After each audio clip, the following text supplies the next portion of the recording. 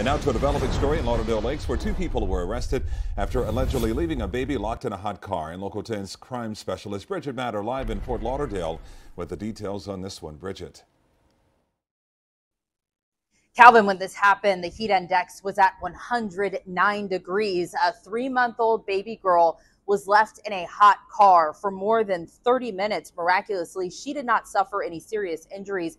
Here are the mugshots for two suspects, Rose Bellany and John Polidor. The two are accused of leaving that 3-month-old in a hot car, turned off, and the windows were rolled up. The baby girl was strapped in her car seat when the two went inside a rental car shop to inquire about purchasing a car. After 32 minutes, the child's father brought her inside. Witnesses noticed she was lethargic. Now, according to police, the pair did not want 911 called, but witnesses called anyway.